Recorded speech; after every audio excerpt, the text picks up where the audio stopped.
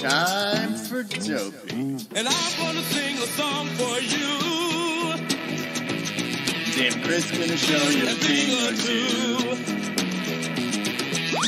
You'll have some fun now with me and all the gang.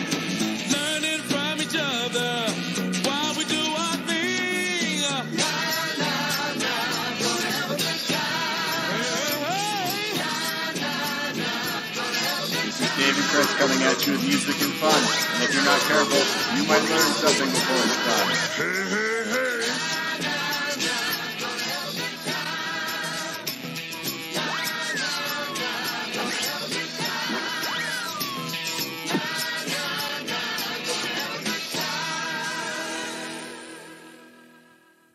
This episode of Dopey is brought to you by our very good friends at Oro Recovery. Not Aloe, but Oro, located in sunny Southern California.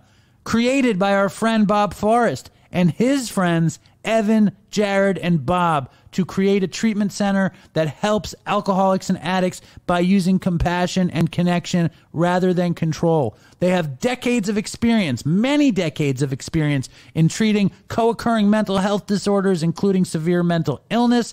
They make sure that your kick, your detox is as comfortable as possible, which is great. They have amenities you wouldn't believe. The surfing, the sound bath meditation, the equine therapy, the potentially spiritually transformative sweat lodge, and so much more. But you don't go to treatment for the amenities. You go because Oro is going to treat you like a person. I have friends that have been there. They've all said they're treated amazing. If you're fucked and you're willing to go to sunny Southern California, I highly suggest going to Oro. This episode of Dopey is brought to you by our friends at SoberLink. At SoberLink, somebody cares about your recovery. Unfortunately, relapse is so common, especially when it comes to alcohol, because it is widely available and highly prevalent in many social settings. That's why having true accountability and a deterrent from drinking is so important for staying sober.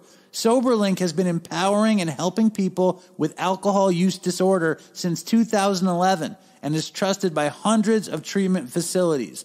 The SoberLink system consists of a portable handheld device that documents proof of sobriety in real time, keeping you connected to your family, friends, sponsor, treatment professional, recovery coach, or anyone else who worries about your well-being.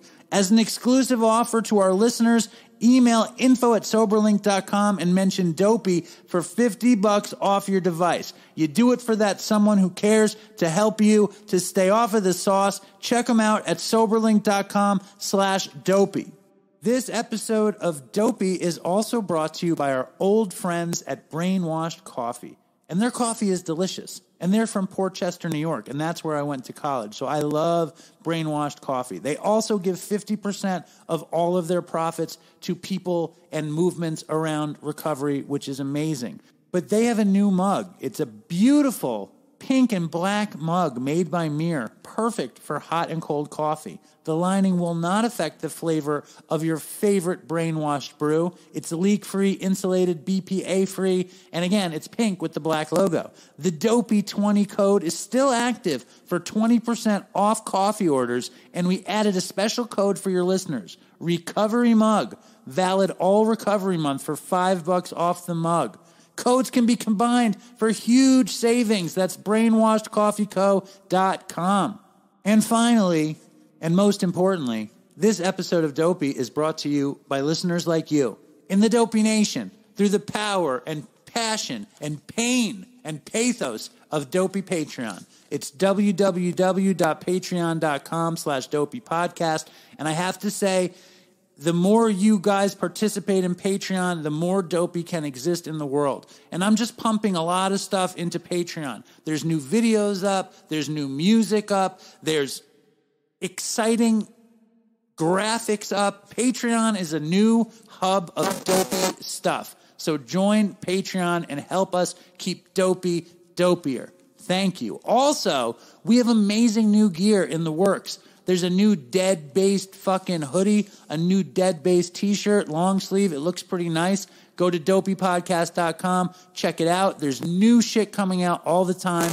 I still have a shitload of these Dopey trucker hats. If you are considering buying one, please buy one. Venmo me money and I will send it to you. I have the classic Dopeys. I have the Oive snapbacks. Just Venmo me like $25 for the hat, $30 if you want stickers. Venmo is Dopey Podcast. Make sure to include your address. And most importantly, if you buy any Dopey gear, make sure you post it somewhere or send me a picture because it makes people think that we're cool because you guys look cool in the gear. Anyway, enough with the ad. Here is the fucking show.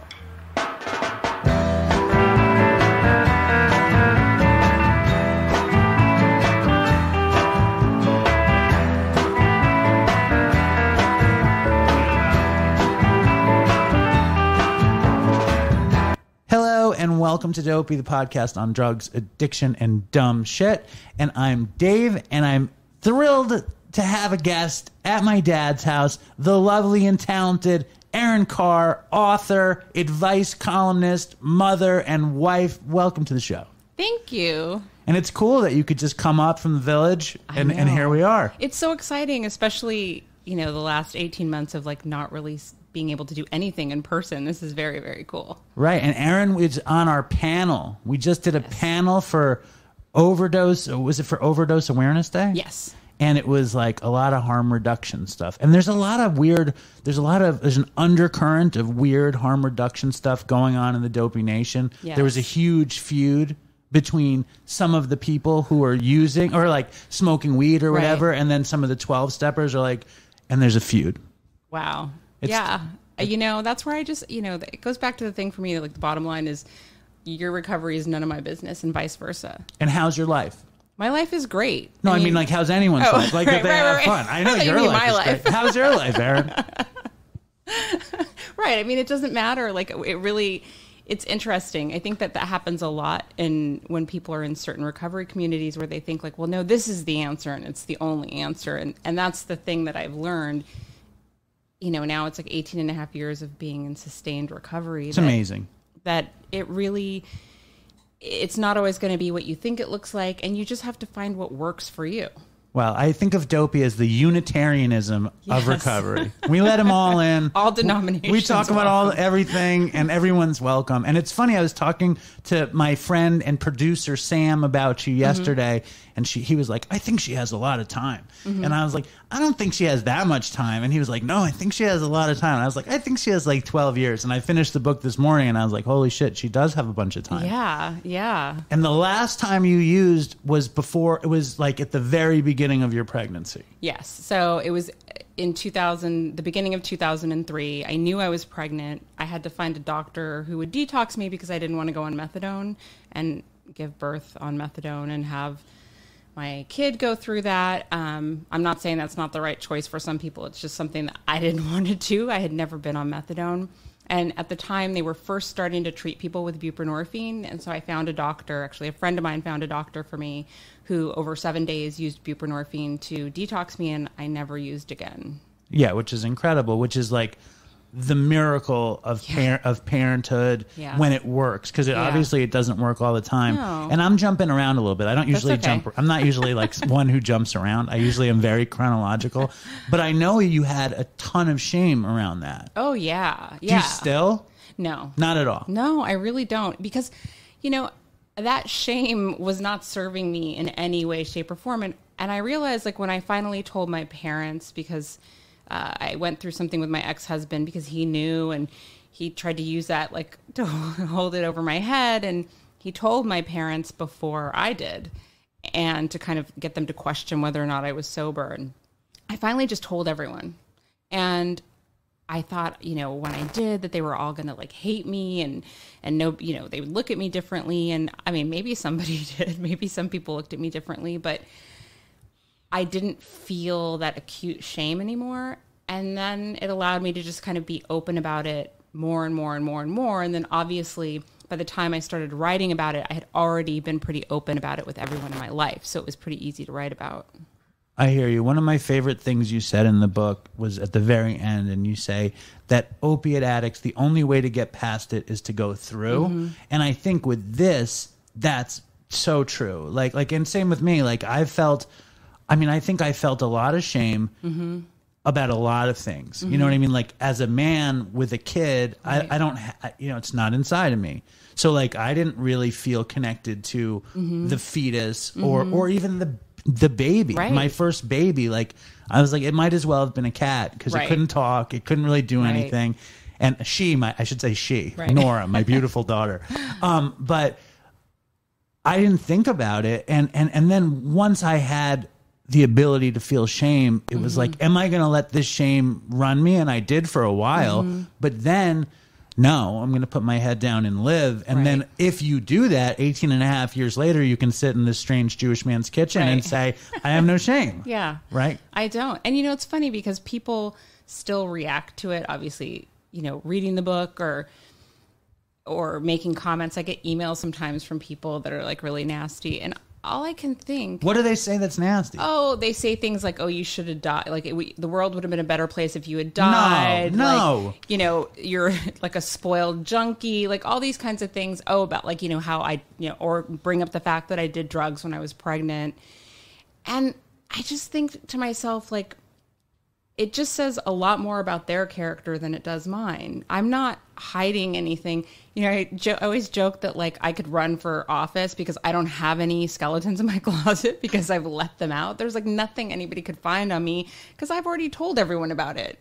And that's a really empowering place to be because, it's if they want to carry that shame for me, go be my guest. I don't have it anymore. Like, you want to carry it around. Okay. But another thing in the book that this reminds me of is there was a fictionalized boyfriend that we'll call Pete. Yes. and Erin and Pete had been through a ton of stuff. You and Pete had been through a ton of stuff, and you were in therapy with him, and you kind of describe him knowing the worst shit about you and the best shit about you. And like when you talk about like, I don't think you're going to run for office, right? But like, I don't think I am either. But like, you might have let the skeletons out of the closet, but anyone that doesn't know you, they don't know that. No, nobody knows anything, right? So it's like when they meet you, like if like whatever, my aunt shows up and you're like, "Hi, my name is Erin. I did heroin when Atticus was in my belly." That would be information from my Aunt Gail that you didn't share. You know what I'm saying? Like so, like. The skeletons might be out of the closet, but I wear it like that too. I think I like to shock people with it because it's like, I think in your situation, it's like, fuck them. Atticus is in school. Yeah. Can I disclose anything about him? I mean, he's a great kid. He was a ballet dancer for a long time, and I'm not going to tell you. I mean, I'll tell you, but like, I don't want to say what school he's at just to protect his anonymity a little bit. But obviously, his name is in the book. But he's a good kid. We have a really good relationship, and he broke his elbow yesterday playing frisbee. I also love the way you talk about one of my favorite things about the book. I really enjoyed the book. Thank you. The book like made me think of like. I like the book because it made me think about me. Right. But that's what, I honestly, like, that's why we make art, right? Whether it's writing or films or music or a painting, the whole point of art is like to have a human connection. The reason that we respond to, like, if we look at something and we respond to it, even if it's abstract, we're responding to like a reflection of the experience of being a human being. Right. That's what it is. So Deep that's down. why you feel a connection to it, because you feel a reflection in it, right?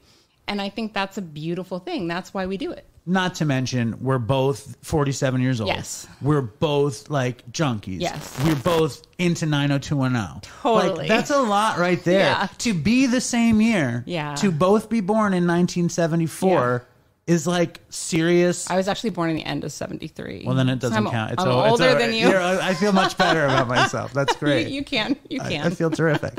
But I think the beginning of the book, you open up the book where Atticus asks you about using, and then you close it with that. And I really enjoyed that. And I really enjoyed, like, I don't feel shame about this, but I feel disappointed that my older daughter, her name is Nora, she's 11, I didn't use heroin. I used heroin a little bit. In my mind, I didn't use heroin. I just used a little bit of heroin until she was like, let's see, if I have 6 years and she's 11, until she was 5. So like, she doesn't get when I celebrate an anniversary, I can see her doing the math and be like, oh, fuck.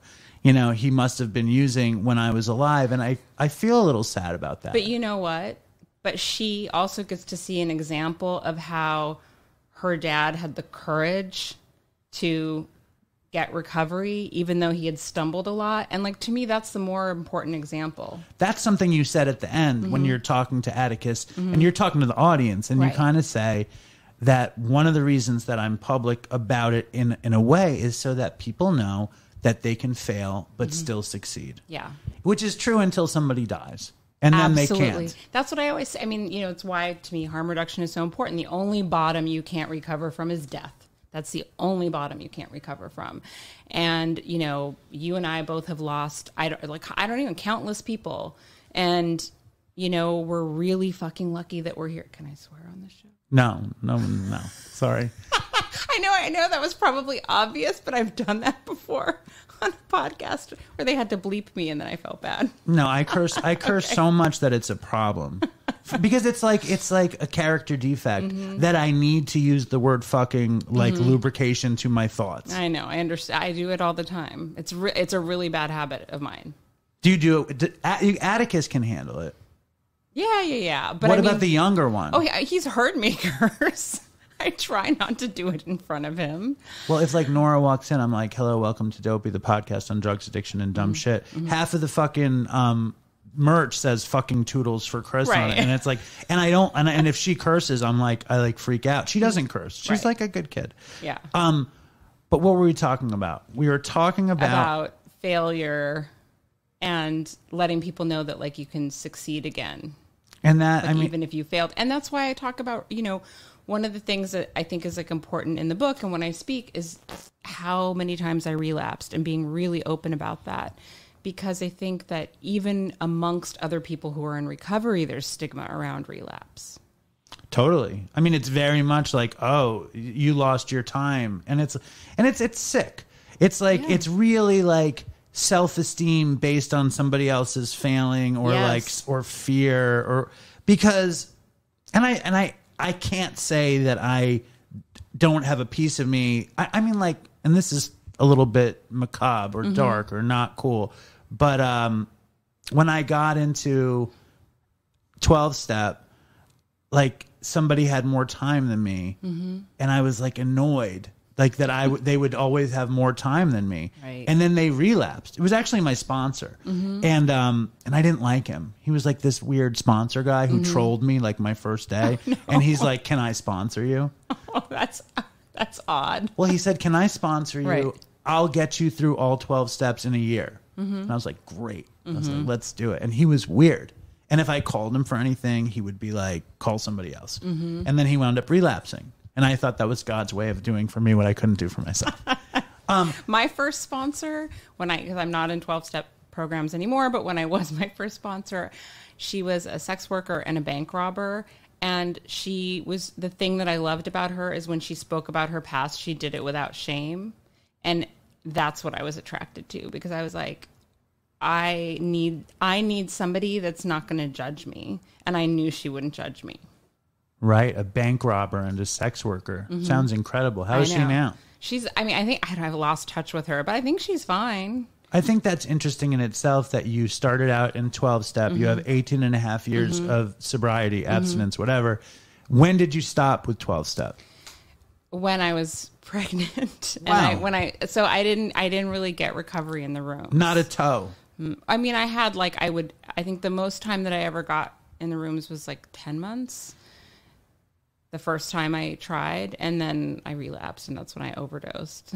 So like in 18 and a half years, right?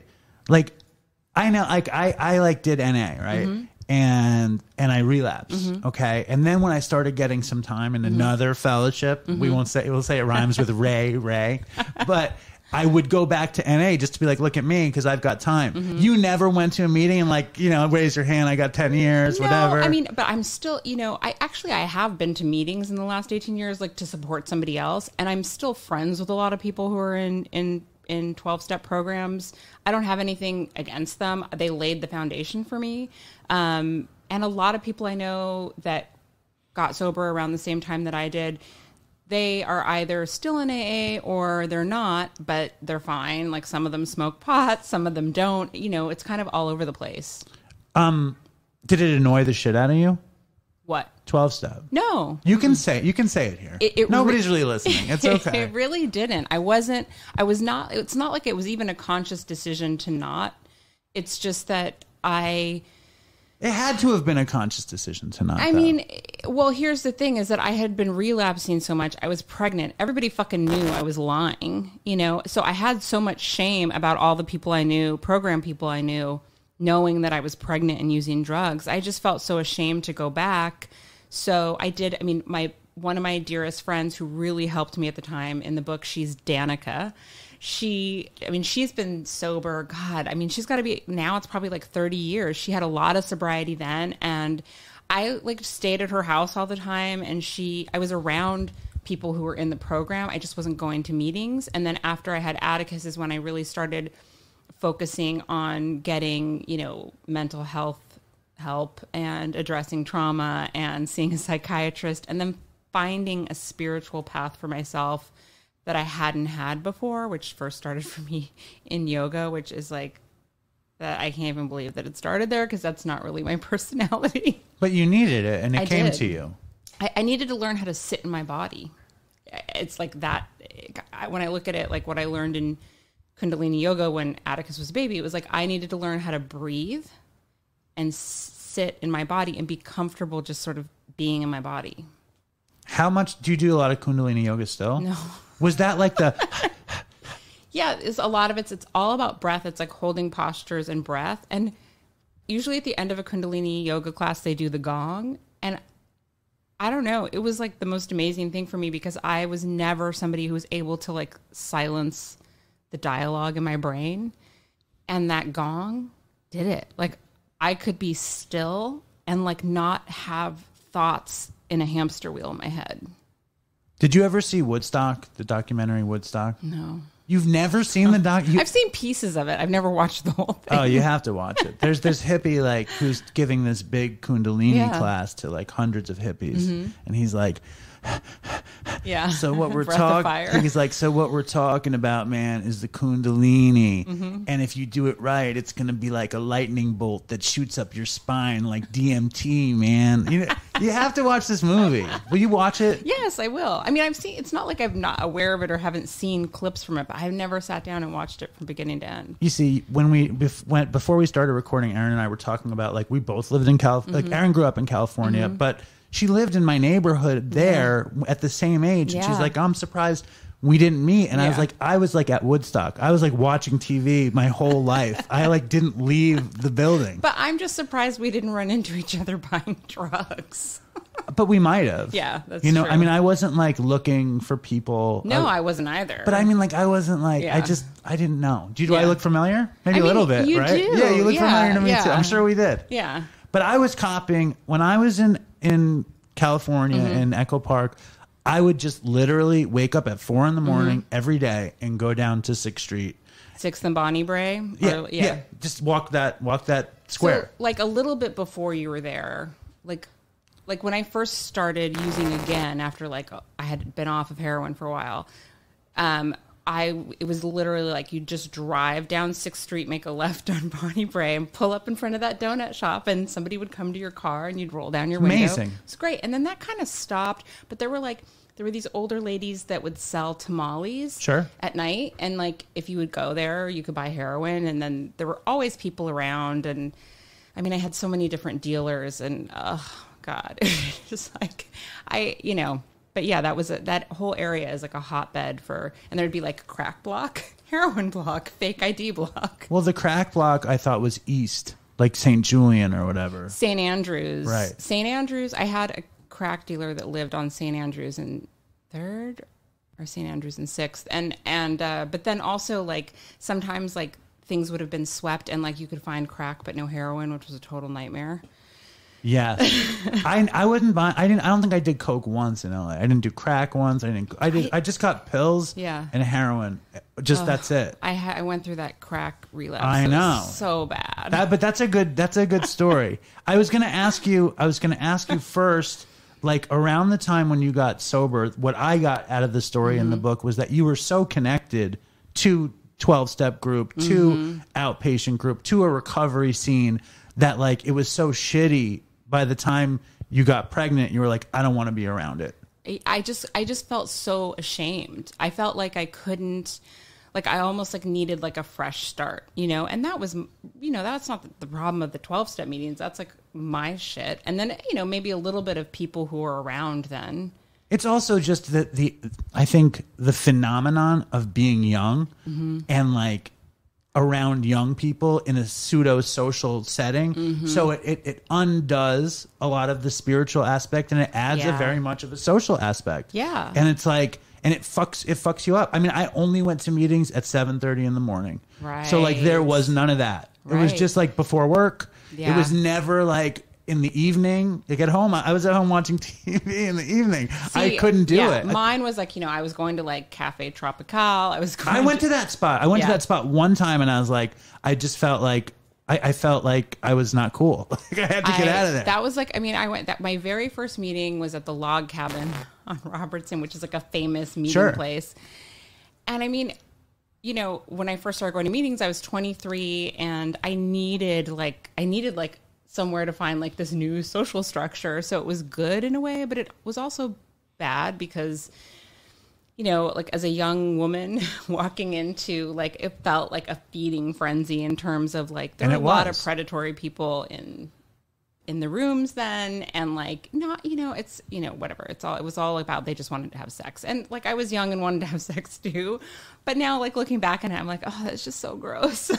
Well, but you can't. I mean, I don't look at it like not gross because of the sex, but just like to like when somebody comes into the rooms with like 28 days or 30 days, like let them. Like, it's unfortunate. Find some friends first. It's unfortunate that like you come in young and like attractive and like fucked up. Yeah. It's like, of course. And then there's this whole network of people like that want to have sex with you or that want to be your friend. Right. And like, there's these components that you're not ready for. It's a lot like school in like a weird, but it's like school for total fuck ups. You started using when you were 13. Like that has you shot heroin at 13. 10 days after my 13th birthday. Crazy, right? I look at 13-year-olds now and I'm shocked.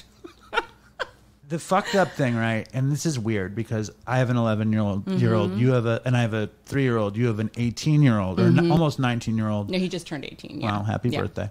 And you have like a 6-year-old. 4-year-old. 4-year-old. Yeah, I'm great.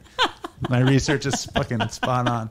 But it's like, and this is just sad. This is sad. Like imagining a 13-year-old who shoots dope now. Yeah, it's fucking heartbreaking. I think of that like, you know, somebody, you know, of course people like often ask like, what would you go back and tell like that young person? And like, really like the biggest thing is like, I had so much self-hatred then. And like, now I have so much empathy for the young version of me that really didn't know that she wasn't a monster, that she wasn't like just this broken, horrible person that like, if people knew what she really felt would like run in disgust. I really felt that. I really, really thought like if people knew what was going on inside my head, that they would not, you know, it's like that primal thing. Like if they knew X, they won't love me. Right. And where, I mean, I know that, do you think that was born in sexual trauma? Yeah. I mean, I think, you know, I was sexually abused when I was a kid and I didn't tell anyone. By the babysitter? No, it was by the friend down the street, the brother it was an or something? Adolescent son of family friends of ours. So, you know, and then like it was confusing because, I mean, he wasn't an adult, he was an adolescent, but, you know, I was 4. Either way. Yeah. It doesn't really matter. But in my head, like over the years, I did that so much, right? Like I tried to minimize it. I'm like, well, at least he was, you know, technically a kid too. And like, it wasn't that bad. At least I wasn't related to, you know, but it really fucked me up. I still process this shit in therapy. And I'm like, oh my God, like how long? I don't know. I mean, I think that sometimes with like that early childhood trauma, it's kind of stuff that maybe you process your whole life. And in some ways that sounds really daunting. And then in other ways it's a relief because you don't have to have it all figured out. It's okay that it's not all resolved. It can't. I mean, it's never going to be resolved. Yeah. It's like anything that happens to you, you need to deal with it for the rest of your life. You know, if it's, you know, my mother was pretty overbearing. I have, and this is something I don't. My wife is convinced, and this is fucked up. I'm probably going to take this out of the show. But my wife is convinced that I was like sexually abused or sexually molested, and like I have weird memories that don't make sense, and like I had a memory of being a little boy and like hooking up with another little boy. And I've never said this on Dopey. So this is like crazy revelatory information. And then I contacted I ran into the little boy at Katz's and as a man, you know, and I asked him if he remembered that me and him used to fool around when we were 4 years old or whatever. He was like, no, I don't remember that at all. But he told me that he was molested at that camp. But what if I was the one that molested him? No. Because it's not abnormal for 2 4-year-olds to fool around. Right. Like I think I was 4 and he was 3, or I was 5 and he was 4. That age group, that's not abnormal, but there is a high likelihood that if you were doing that, maybe somebody who was an adult was doing that to you. I mean, I think that, you know, I've never met, that doesn't mean they don't exist, but I've never met a female identifying heroin addict who wasn't raped or sexually abused, and a high percentage of men I know who were heroin addicts had some sort of childhood trauma or sexual abuse. That doesn't mean for everybody. Obviously, there's plenty of people who have addictions that weren't sexually abused, but there is a very high percentage that there. And I think with early childhood trauma, the thing that's so fucked up is, you know, I talk about this in the book, it's like trauma doesn't record in the same way in our brain. So it took me a long time to even figure it out. You know, I knew that like he had been really mean to me and I didn't like him, but it wasn't really until I saw him like by chance when I was 19 that like it all kind of like made sense. And my memories of what happened, like there's some things like details that are very clear, and then there's huge gaps because I was so young and because it was really traumatic. Our brains protect us by kind of like dispersing the information all over the place. And then it's like this jigsaw puzzle and you have to figure out how to put it back together. See, I don't think that I'll ever get to the bottom, you know, because I actually reached out to the kid and he said it was a counselor in the camp and he was my counselor. I have no recollection of anything. I mean, you could do EMDR. What is EMDR? EMDR is a specific type of therapy like for trauma, and you kind of, what is it exactly? They use either light or sound, like left, right. So if it's light, then you'd have your eyes open. If it's sound, it would be back and forth in like headphones, and you kind of go back to like a time and place and then just see what comes up. And it's kind of amazing what comes up. You've done it? Mm-hmm.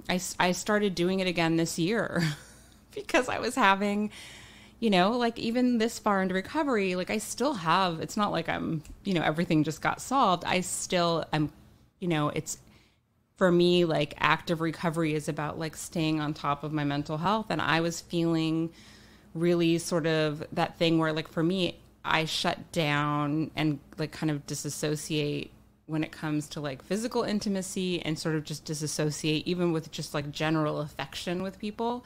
And so then I know that means that there's something going on and I need to kind of. And that's interesting because the disassociation is what we're so after when we're using. 100%. Yeah. It's interesting. And you had sex very early on too. The same night. Same guy. First time, guy shot you up. And, yes. The first time I did heroin, I had sex. Yeah. Which of course, you know, I mean, like that's like a psychologist's field day probably, right? You tell me. I'm sure you've seen a lot of psychologists. They're like, oh, tell me more. I mean, there's definitely, you know, there's obviously like there's sort of, for me, there's a connection there because, you know, I think as a young person, especially as a young woman, something happens when you're like sort of an adolescent and because like going from like girl to woman where you start to realize that your body and your sexuality is currency, right? Like that I started to realize that I could use sexuality or sex to kind of get what I want or to get validation. But then there was like a dual message, social message that like you should be ashamed of it too, right? Like your value is in your sexuality, but you should also be ashamed of it. And how does that work? Like, I understand the first part, but when does the shame get added to the mix? I think that's just a social thing. I mean, I think to a certain extent that's a social thing. I think a lot of young women struggle with recognizing that sort of like the messaging that we have culturally is on their value sexually, right? In terms of like what we see in media. But then there's also this like equal voice of like slut shaming in media. Right. You know? Right. So like you can manipulate, get what you want based on how you look or whatever, but at the same time that makes you a bad person. Yeah. Which Right. is really like, I mean, it's pretty loaded. really fucked up. And I think that that's obviously that's changing, you know, but I think that it's, you know, and certainly like young boys and people of other genders like are dealing with other issues based on like whatever messaging they're getting socially. But I think that there is something I can only speak from my experience as a young woman. Like that's, you know, and that's not a conscious thought that I had then, but now looking back, I really see how that was the period of time, like between 11 and 13, I went from like 5 feet to 5'8", and I looked older, and you know, I started getting attention from boys and from older guys, and realized like that there was power in that. Right. And for somebody who felt so Powerless from like being abused, and then, you know, hiding all of like sort of my panic attacks and depression and everything from my family, I liked that. I liked that I had some ability to manipulate or to get something that I wanted, which was the validation. Right. And between like 13 and kind of later, you weren't like this crazy junkie. No. And you weren't in like most of these kinds of stories, or many stories, having spoken to so many drug addicts just doing the podcast, you know, like that's where they get Adderall or Ritalin or like they become strung out on this or that. That's not what happened with you, really. No. I mean, I started, so I did heroin, and then I started doing it, like I was doing it on weekends. Right. I mean, just it wasn't teen partying. Like, but it was really just with the boyfriend, right? Like, it wasn't like my friends didn't even know, like most of my friends didn't know I had the boyfriend because he didn't go to my school. What happened to that guy? You know, I'm not 100% sure. The last time that I talked to him was probably around the time that I got pregnant with Atticus. It's been probably like over 18 years since I talked to him. And at that time he was like, he had moved to Hawaii, and I've like tried to look him up on social media and stuff. I can't find. It's really frustrating. There's a couple of people from my past that like, I'm like, how do they not have an online presence? Like I can find like a snippet here and there of like an old address, but like I can't really find them. I don't know. It's like they don't exist if they're not. I mean, like there's one guy that I'm like, where is this guy? Yeah. What happened to him? I want to talk to him. Yeah. Like I want to see what happened. That guy in the book though, how much older than he was he than you? He was 3 years older. He was 16. He's 16. He's shooting up a 13-year-old, which is like tremendous. It's just crazy. I know. It also, all this stuff shows me your predilection for 90210, because it's like, it is like crazy California junkie 90210. Yeah. And when you talk about like using your sexuality but then being shamed for it, it makes me think of like bad boys versus good boys. Yeah. Like that's a bad girl thing, right, to use their sexuality and then be shamed for it. Right. So like, but see, I didn't have that persona with like my friends at school or with my parents or with, you know, like with like horseback riding and cheerleading and volleyball and all the things that I was involved in. Double life shit. I had like straight A's. I really, in that work, like compartmentalizing things. I mean, I think part of my attraction to drug addiction was like this ability to have a secret life where all of that crap that I held in all day could go. And that's also like why you're organized and by the book, and you're like you looked at the headphones and you're like, which one is supposed to go on the left ear? I was like the opposite. Like I was just, I still am. I'm such a mess. Like I'm so all over the place. And like as soon as I started doing drugs, I like just, my parents couldn't see me really anymore. Right. Like if I showed up, I was such a mess sober that like, you know, as soon as I started doing heroin, everything I owned was burned. Like literally, I was just a disaster. Right. When did it become every day? So, I mean, actually, before we get to when it became every day, you had a boyfriend, and I think it was every day, that tried to poison you with phenobarbital in the spaghetti. I wasn't doing heroin at that time. So between like 13 and 15, I was using heroin. There were times when there were a couple times where I was using it every day, and then like I'd back away from it, and I was like, oh, I'm a little dope sick. But like I in my experience, like when you first start using an opiate, it takes a while to get that. Like you don't get strung out immediately, right? After you've been addicted to it, if you relapse, you get strung out again really fast. But then it like took a while. But then in the years that I wasn't using heroin, I was taking so many pills and doing crystal meth and, you know, dropping acid and like ecstasy and everything else. And always a lot of pills, like pot and alcohol. What pills? I would take Vicodin.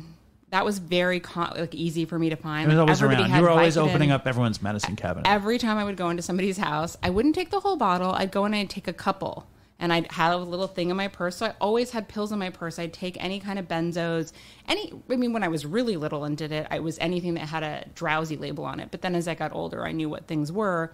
It was mostly Vicodin. I mean, I'd take it if it was codeine too. But when did you stop looking into people's medicine cabinets? I mean, after Atticus, after I got, sober while I was pregnant with Atticus, I didn't look in medicine cabinets anymore. It was the greatest thing to be using and look in someone's medicine cabinet and find something. It's like the greatest thing in the world. And people who aren't addicts often have like leftover medication from surgeries and stuff. I mean, I do right now in my house. It's been sitting there for 2 years. I have like a medication lockbox just because I have kids. But I mean, like, it's just like, that's the miracle that like until this conversation, like I don't think about the fact that it's there. Then I was always on the lookout. But yeah, so I was always taking pills. So yeah, I had this boyfriend who was older, first guy I lived with, and he was a musician, but like he had a night job where they'd go and do inventory for pharmacies, and I knew that he stole pills from work, which was part of probably my attraction to him. And I was a nightmare. I was 19. I was crazy. I was cheating on him. I mean, like, it's not a shock to me that he tried to poison me. I mean, I probably would have tried to poison me too. No, but that's crazy. I know, I'm kidding. But in like true, like my friends would always joke that it was like that. There was like a film like I Love You to Death where like they like poisoned spaghetti. Like he literally poisoned my spaghetti. And yeah, he like made it look like crumbled up Parmesan cheese. No, it was in the sauce. So, and I got really sick, but I just thought I had like the flu or something. I really did not think he poisoned me. And that was the last time we ever spoke. And he was like, because we were still, after we broke up, kind of like hanging out. And I was going to go up to San Francisco. And he's like, I don't think it's a good idea because I'm afraid I'm going to kill you. It's like, what are you talking about? And then he confessed and told me that he had put 30 phenobarbital in that dinner. I don't know how much of the 30 I consumed. That's crazy. Like, so he was murderous. Do you think he's killed anybody since then? I've thought of that. What's really funny is that, like, I guess, was it on, this was a long time ago now. Like, I found him on MySpace, and, like, he lied about his age on MySpace and was still, like, had, like, this, like, music page or something, still living in San Francisco. But I thought about looking him up again just to see. He was so weird. Dude, it's like if some woman, like, if I'm with a woman and it's not working out, I just don't see them. Yeah. You don't poison them with pheno, and you're wasting drugs too. It's two things that don't make sense. You're wasting phenobarbital and like you're committing like a serious crime. So crazy. And I said, I'm like, did you want to kill me? And he's like, I don't know. I just wanted you to shut the fuck up. And I was like, wow. And then I thought, what's funny? Funny. My friends were joking. The big joke amongst my friends, because at that point, like people knew that I was like taking pills, and like some of my close friends were like, well, it's a good thing you had such a high tolerance to pills. It's true probably saved your life. But we'd had one other weird thing happen like a month before the poisoning, where we were talking and I was kind of like leaning over my bed backwards and he was like holding my hands, like we were just talking, and he just let go. And I had to go to the hospital. I had a concussion because I hit the hardwood floor. My bed was fairly high, and now I'm like, well, not now, but like at the time, I was like, I wonder if he did that on purpose too. He's villainous. Like poisoning you is really, it's really fucked up. It's I know. Crazy. I was like, what? I was like, how did this happen? I know. And I remember I told my parents after the fact, real casual. I'm like, oh yeah. I'm like, he tried to poison me. Like he told me blah, blah, blah. And my parents are like, what are you talking about? Of course. It's great. That's another thing though. Like, and I don't say this in a judgmental way, but you came from money in a way where like you didn't have to do anything. Like, and I say that with all, I hear peace you, and love. Like fucking, they give you apartment, they give you this, they give you that. How much do you think that played a part in just pushing the whole thing along? Well, certainly having the financial stability and having all of those basic things taken care of. One, it allowed me to stay hidden much longer. And number two, it took me longer to sort of hit certain, like, I don't want to say bottoms, but like certain like points, right? When I had that bad crack relapse and my dad cut me off financially, I mean, that was when I just like literally pawned everything in my apartment.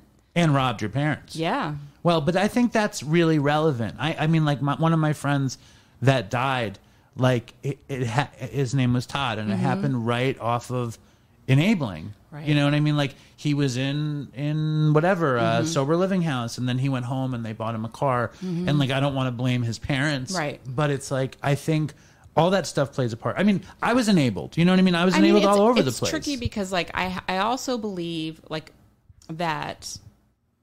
When after that like bad relapse where I pawned everything, I went and stayed with my mom for a while. We like sold the place that I was living in. And I think my dad gave me like $40 a week and then like gas money. And that I had to, so whatever I wanted to buy, whether it was cigarettes, food, whatever, that's all I had, that's not a lot of money. No. And this was like 2001. And that was good for me. Of course, then like he did end up buying me a house after that. And, there was still that cushion there. That said, when I had Atticus, having that cushion enabled me to get help that I really needed. So it's like a double-edged sword because, yes, there are ways in which I was enabled, but then at the same time, I'm so thankful that when I finally was able to really wanted to get help for myself, that they didn't turn their backs on me and that they helped me like access psychiatric care and therapy and those sorts of things. I'm so grateful for that. I mean, I think in my opinion, the reason that there is so much relapse is because there's no fucking aftercare for people.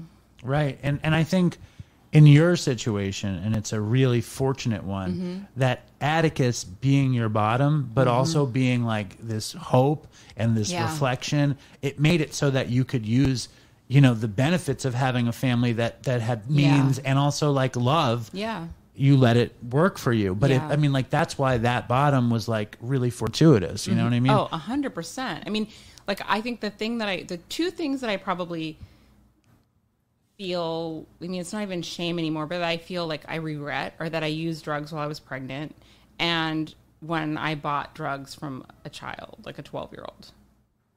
And those, like, maybe even more so with the buying the Why? Drugs. Because I just, tell that story really quick. When I was on that horrible, like, crack relapse, this is like the end of 2000, I was in Rhode Island visiting my dad and had found a dealer. I was with my boyfriend at the time, and yes, yeah, and we found this dealer. We went back for Christmas after Thanksgiving, and he wasn't answering the pages, and so I just went to, like, he worked around at this market around the projects in Providence, and I couldn't find him, and I was at the same market kind of looking for him, and this kid came up to me and he said, are you looking for Black or looking for Whitey? And that's what his name was. I said, yeah. And he's like, I'm his cousin. And he's like, he got shot. And I saw that there were like candles. There was like a vigil. And then he's like, what do you need? So I asked him, the kid was like 12 years old. And I bought drugs from a fucking 12-year-old. I think you did the right thing. I really do. I know that sounds wrong, but I think you did what you had to do. It's not that like in that moment anything would have changed for that kid. It's just that I in my opinion, like, you know, sort of the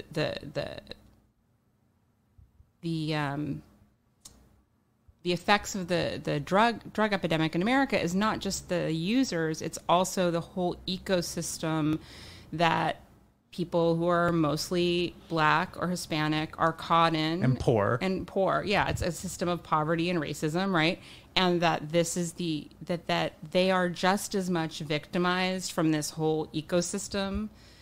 And I felt it just made me feel shitty being a part of it. Do right. You know what I mean? Sure. But that being said, you were using, and he had what you needed, right. and you gave him money, and that's that because you needed it. Right. You know, I think I had a dealer. My first heroin dealer was like 16, and I was probably like 22. Right. And he would come to my apartment, and I was like, I felt a way about it, but at the same time, I was like, I was just so happy he'd come to my apartment with drugs. Right. You know, and I don't, it's like, that's nothing that washes up against me now. I think it's unfortunate, and I agree with everything that you said. I just don't like, that's as far as I go with it. Right. I mean, I have, oh God, when I think about the things I did, I don't really have, I mean, like, I think that was like kind of one of the weird things about Dopey in the first place is that me and Chris would go over shit. Yeah. And like, I mean, we didn't like that we had harmed our families. No, of course not. I mean, I don't like that I hurt, that there was anybody that I hurt, you know? But like you said, I mean, look, there's nothing I can do. I can't go back and change it. And there are, you know, there's that thing of like, you know, I say it in the book, like that Mark Twain quote, like, tragedy plus time equals comedy. It's like there is something like the ridiculousness of the situations that we found ourselves in, and like that it is fucking funny now. You have to laugh at it, right? And when you said that in the book, you were talking about the crack story on the plane. Yes. So please tell the crack story on the plane. Well, this is also coming back from Rhode Island with that same boyfriend. From the 12-year-old crack. From the 12-year-old crack. Yes. And we get on the plane, and I have the brilliant idea that I'm just going to go smoke a little crack in the bathroom. And, like, you can't, you know, obviously you can't even smoke a cigarette in there. I don't know what I was thinking. What were you high on when you got on the plane? Heroin. So you're high on heroin, you're on the plane, and you're like, you know, I could really go for a little crack right now. So I go into the bathroom and smoke crack, and then I'm like paranoid. Then I go back in and smoke some I think I snorted heroin. And then I go back in and smoke a little more crack. And I was like up and down and back and forth. And then I thought that the flight attendants knew, and that I was convinced I was going to be arrested. Where were you blowing the smoke? I guess I was blowing it into the toilet. Yeah, well, that's what you have to do. That's the move. Into the toilet. Yeah. And, you know, I think maybe like I had, you know, it isn't the same as cigarette smoke. It dissipates much faster. But it smells more toxic. You know, it has that chemical. But, you know, it's not a smell that someone would recognize unless they were crackheads. So maybe the stewardesses were crackheads. Because I don't even think that they knew. I think it was all in my head. You know, I was like, because I'd go back to the seat, then I kept waking up my boyfriend, and he's like, oh my God, like, just stop. Like, what the fuck are you doing? And then that was the worst period. I mean, I was like hallucinating. I was so suicidal. And I hated crack so much, and I just couldn't stop smoking it. Right. And what was the end of the crack run? Was when I went to rehab. I called the ex-boyfriend, Pete, and asked him, told him that I needed help, because he was the only person that I had really been honest with about it. You know, I always like stories. Like, my favorite stories are like when you're super sick, and then you find a bed. Yeah.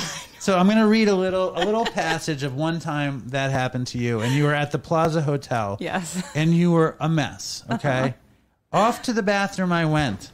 I clutched my purse and my sweater together like a makeshift life raft.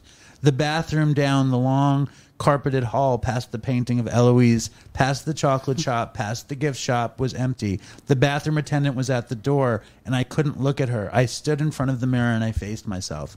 Maybe I looked too thin. Shit, the last time I weighed myself, I was 110, but I think I've lost more weight since then. I'm only 5'8", and there are plenty of models who are 5'10" and weigh less, but you're not a model, Erin. My long dark hair looked greasy, even though I'd washed it that morning and it was in a ponytail. I could see my heart beating in the vein in my neck. The bathroom attendant came up next to me and placed a towel on the counter. We made eye contact in the mirror. There was familiarity in the gaze. I looked down and turned on the water, but I didn't wash my hands. I know her eyes. I was pretty sure she was the same bathroom attendant who had been there for years since I was a little kid, for as long as I could remember. I turned off the water and looked up again. She was back against the wall, but still looking at me with sad eyes. The circles under her eyes were almost as dark as mine. I wondered where hers came from. I felt like throwing up. Sitting down on the toilet, I put my head in my hands and wept. Fuck you. I felt hot. The sweater came off. As I began to fold the sweater in my lap, I noticed something stuck in the rolled collar. Slowly, I unrolled the collar. Boom. How is this possible? It was a piece, no a chunk, of tar heroin. Relief and a little guilt washed over me. I pulled a pencil case out of my bag. I kept my gear in there, organized in a pink plastic box with Hello Kitty's benign white kitty face on it. I took out the small spoon and lighter, grabbed the water bottle from the purse, and poured a little bit into the spoon with half of the heroin. I heated it and plopped the tiny cotton ball in the liquid before drawing it up into a fresh needle. I didn't care if the woman outside knew. It was like junkie Christmas. It sure was. It was. Yes. I mean, like that really was like the best. I mean, and I can't believe I walked around all day taking that damn sweater off and on, and it was like stuck in the rolled collar. It was a gift. Listen, junkie Christmas, like even like talking about medicine cabinets. Mm-hmm. You know what I mean? Like, yeah. I've told this story on Dopey. I'm just going to say it quickly. When I got with my daughter's mother now, and it was the first, like she invited me, and she was pregnant, and she invited me for Christmas with her family who didn't know me, and they always go to their friend's house for Christmas, which was like this like ultra, you know, goy house, like with like scented candles and gingerbread houses and shit, like beautiful old timey Christmassy. Everything is old wood. And I'm not even strung out. I think I was just feeling bad. You know what I mean? And I like went up to the bathroom, and I wasn't a medicine cabinet guy because I never found myself anywhere where I could open one. And I go into her medicine cabinet, and it was just Klonopin and Vicodin, and I was like, this is the greatest thing that ever. I still think Merry of that. Christmas. Right? This is the greatest thing. It's just funny, like that phenomenon for a sick person to find something that saves them. And I talk about that all the time, but I think that's a weird thing. I mean, like, it doesn't happen outside of drug addiction. Right. That one thing is the answer to everything. Right. I mean, and that's the, you know, part of like sort of the like psychic psychosis of being strung out is that even when you're trying, you're in so much physical and mental discomfort when you're kicking that like knowing that there's one little action you could take that would take it all away is just such a mind fuck. It really is. I'm desperately trying to find my favorite quote in this book, and I don't think I'm going to find it, so I'm just going to try to mention it. If you tell me what it is, I could probably find it for you. It's this thing you said. You were struggling. I mean, the book is a lot of boyfriends and a lot of drugs, but this one quote, it was like you said, it was then I realized that I wasn't a drug addict, but I was a person with with mental illness using drugs to medicate it. Like you weren't a drug addict like the boyfriend. No. Like, and I think that's like, what page is it on? So I don't know the page, but I can find it for you. I think what I said. I have is it that earmarked. He was chasing a high, and I was chasing a low. Right? He was racing towards a high. It might be right there. Is that it? No, Here? no.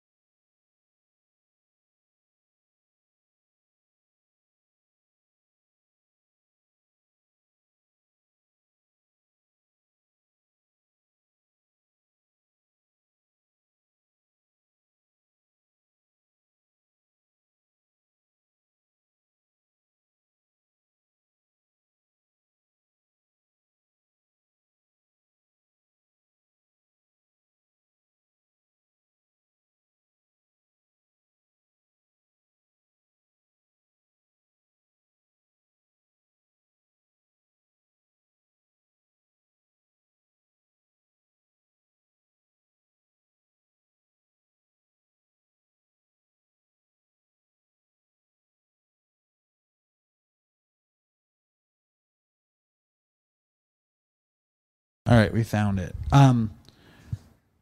Jack got a call from and Erin was dating this musician. His name wasn't really Jack, but we'll call him Jack. And was he a famous drummer? He's a drummer. Yeah. Was it the drummer from Nirvana? No. Okay. Jack got a call from his lawyer. A big royalty check was coming in. If he hadn't gotten that call, I would have kicked him out. I could barely stand the sight of him. He'd become a symbol for the growing black hole inside me.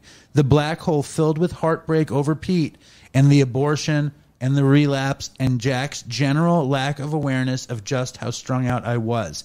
The biggest difference between me and Jack was that he was a drug addict and I was a mentally ill person pretending that drugs were the problem.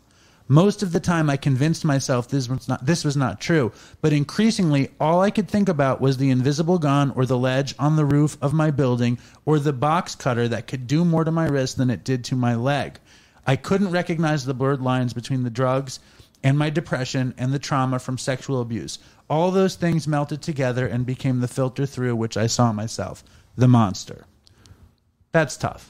Yeah. But it makes me wonder, though, like, what drug addict isn't medicating? Like, what is, like... I mean, that's the thing. It's why, like, I don't... Look, like, there are people who I've known where the disease model of addiction fits, right? Where there are people I know who I've seen them take a drink, and it's like, whoosh, like, you see the light switch go off. But I think for a lot of people like me, like, heroin saved my life. Which is crazy, but it did at a certain point. I would have killed myself. I think a lot of people, especially when you talk about like the opioid epidemic and people who started on pills and switched to heroin, they are people invariably who were in emotional pain, right? That's why they're taking painkillers. And I think that which aren't designed for emotional pain, though. They're designed for physical pain. They are. But they work for emotional pain. They work for emotional pain by sort of deadening your senses and deadening the level that your emotions can go up and down. Right. All I mean is that, like, when they design OxyContin or Vicodin or Percocet, they're not like, this is going to make somebody feel better who's depressed. No. Of course not. Yeah. It's just that thing of like, you're giving yourself enough of a cushion from your nerve endings. Really? Well, I mean, I used it because I'm an acute neurotic, you know, for real. You want your brain to shut the fuck up, right? I just really wanted to not give a fuck. Like, that's all I wanted. I mean, I knew my whole life that cool people didn't give a fuck, and yet I cared about everything. But I think the thing that you just said is more important, that you think you probably would have killed yourself from depression if you hadn't found the outlet of heroin. Right. I mean, that's really interesting and deep and sad. Yeah, and that's not that I think that depressed teenagers should go use heroin at all. Are you saying that depressed teenagers should use heroin? I have the cure. No, I just think, most drug addicts use, there's so many people I know that tried drugs, even heroin in the 90s, like late 90s, who did not become addicted. And the difference is that most people who become addicted to something, it's because they're treating something else. I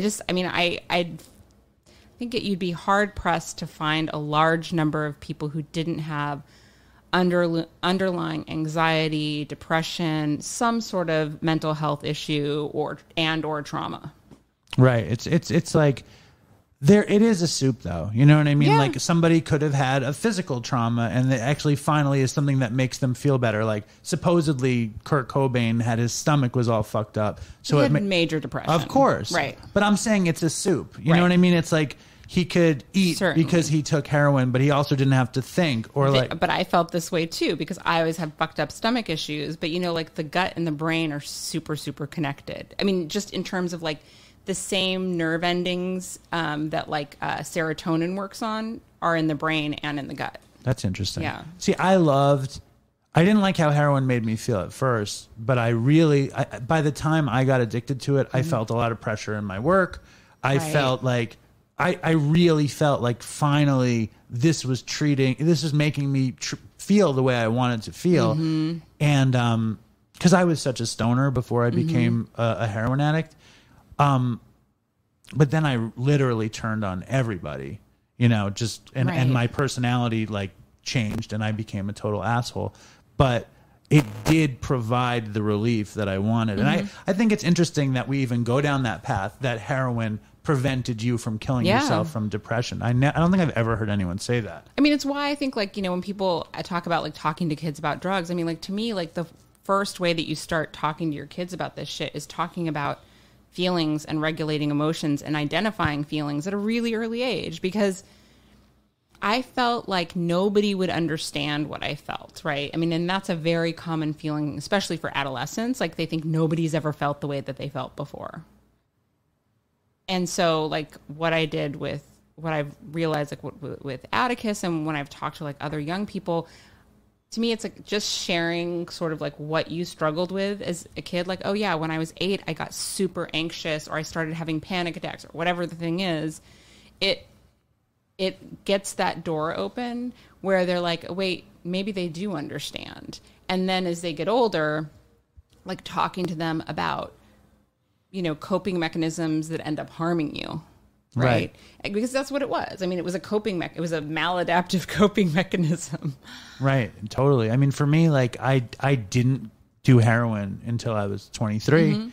I didn't smoke weed until I was like 18. And I used friendship to keep me from myself. Right. Like, I was around people all the time. Yeah. And then when I was like 18, I wasn't around friends and it hit me. And that's when it all started. And it's just weird. Like, because obviously friendship should be a good thing, but it becomes this weird codependency where you're relying on people so you don't have to think or feel unless you're alone. And then it's like these scary thoughts and stuff.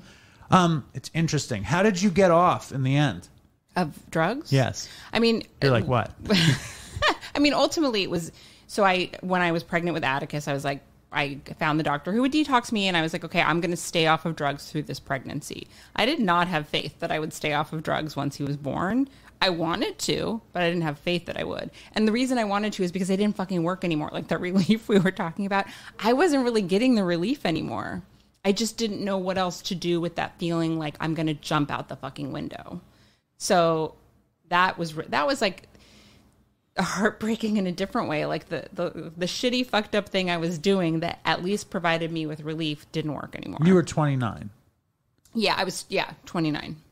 I had just turned 29. And you had gotten pregnant, and you had tried to stop so many times. So many times. And you would stop, and then you would hide it, and you would use, and you would start. I took dirty cakes. I mean, like, I was... Dirty cakes? I don't think I've heard that before either. Do they give cakes on the East Coast? They don't. So on the West Coast, in 12-step programs, they give you a cake on your yearly sober anniversary. I was so jealous about the fact that nobody had given me a cake, that the Dopey Nation Facebook administrator sent me a cake for my 6th anniversary. That's so sweet. It was amazing. Well, I'll remember for next year. Delicious cake they sent. Yeah, I mean, I took dirty cakes. I was like, yeah. Who did you like? Okay, you take a dirty cake. Several dirty cakes. Okay, but you take a dirty cake, right? And who do you tell? Who do you tell? I didn't tell anyone. But it's so fun to say dirty cake. So when did you get to say that? It's not dirty cake. Isn't in that book. No, I think I say well, maybe I didn't say I took. You didn't say dirty. I took dirty cakes. Yeah, well, I did. That's a good phrase, though. Yeah. So you know when I relapsed, when I had like 10 months, and then I had that bad overdose.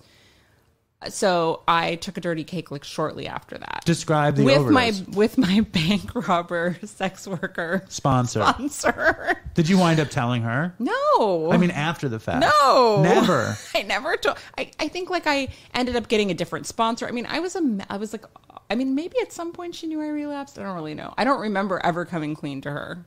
It's so frustrating to me, like, the idea, like, I couldn't do that. Okay. Like, I couldn't hide anything, and I couldn't live with it. You know what I mean? And it wasn't like a conscience. I just couldn't.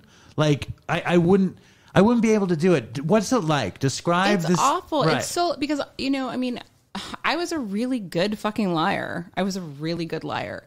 I knew how to shoot heroin and go into class at USC and like speak French. Like, I knew how to do that, right?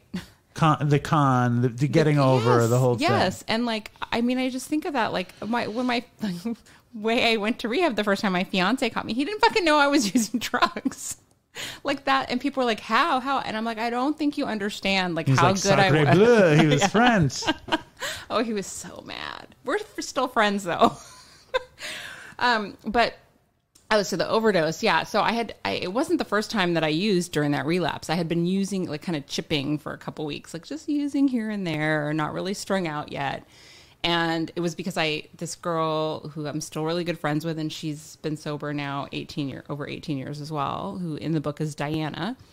I knew she was, like, I suspected she was still using, and I went into her work to see her and then kind of finally got her to admit it, and then told her that I wanted to get high, and she's like, I don't want to help you get high. And I got her on heroin. I introduced heroin to her life. And then I finally convinced her. So we'd been using together. And then I went to her house one day, and I don't know, it wasn't a particularly big shot. I don't know what it was. I mean, she did a shot right after me and didn't overdose. And I just went to lie down, and then like, I was just like out. And then the next thing I knew, I just remember like kind of just being like, I just had like weird thoughts going through my head. Like I was half conscious. And then I just kept hearing like a noise that was like, sounded like a fly buzzing near my head, like a buzzing noise. And then I'd kind of like, I don't know if I must have been opening my eyes. I'd get kind of like a quick glimpse of light and like motion, and then it would go away. And it was her. I mean, she did rescue breathing. She was on top of me screaming. So I woke up to her like literally on top of me, like hysterical. Terrified. I had like, the bed was completely wet. Is like, that why you didn't shoot up after that? I never shot up again, which I think is pretty, like, I can't believe I did it. Like I didn't shoot up again. I know. I think that's weird. I think it is crazy, right? I'm not the greatest reader in the world, because I do remember, and I read half the book, and I listened to half the book, and I heard the overdose story, and I was like, okay. And then later on, I was like, why is she smoking all this dope? Right. Like, why is she wasting all the dope? And then now I'm realizing what it was. And it wasn't even because I didn't want to kill myself, but I realized that she was so, I mean, if she talks about it now, she's still fucking balls. Like she says it's like the most traumatic thing she had ever gone through. Well, you like died. Yeah. Well, the other thing that I thought was really fucked up in the book was like, you're clean and she's clean, and she calls you to check on you, and you're like, I want to get high. And I'm sure she's going to talk you out of it. And then she shows up to get high with you. I didn't expect that to happen.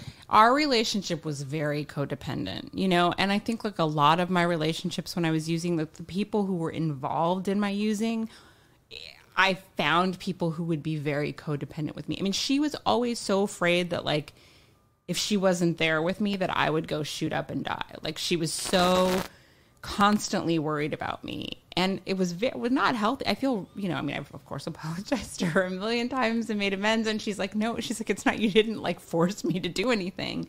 But I feel very guilty about that because I really was very manipulative, and I knew that if I told her I was going to go get high, that she would go with me. Right. It's funny. I only had, it was my friend Todd, and I had another friend who I used a bunch of heroin with, and then he just left. He was like, I'm not doing it. But I mostly used alone, or like with weirdos, like with strange people, like that would just come to my, we'd like go cop together on 14th Street and then go to my apartment. So most of my using was alone. She was one of the few people that I used with. And then I had a couple of boyfriends. I mean, I really just the one that I had like a lot of using with. And then in the end, you got sober. You got sober before you got pregnant, though, right? Well, yeah, but then I relapsed. But so, like, when I was pregnant, it wasn't like my worst relapse, but I was physically like I would have to kick to stop. And during the pregnancy, that you went to Chicago. Was that the Chicago one? So, well, it was before that. There's so many relapses in the book. So forgive me. Yeah, no, it's okay. So no, this was when I was with Atticus's dad. And, our relationship was so unhealthy, and he was like cheating on me and like whatever. And he seemed like the biggest womanizer in the world. Before I met him, like everybody was like, that was their warning. They're like, he's a total womanizer.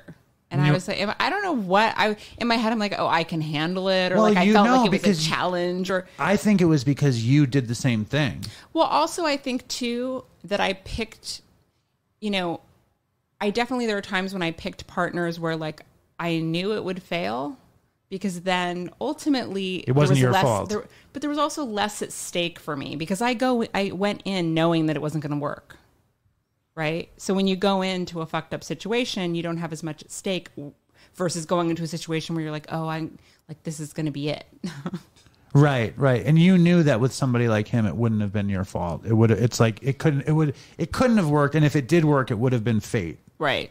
So in the end, I mean, you were so in and out so many times and you were putting so much effort in, but like, that rehab also, it sounded like it was just famous people in that rehab. How did that happen? I felt like I was like the only, well, there were, so the Musicians Assistance Program, MAP, put a lot of people there.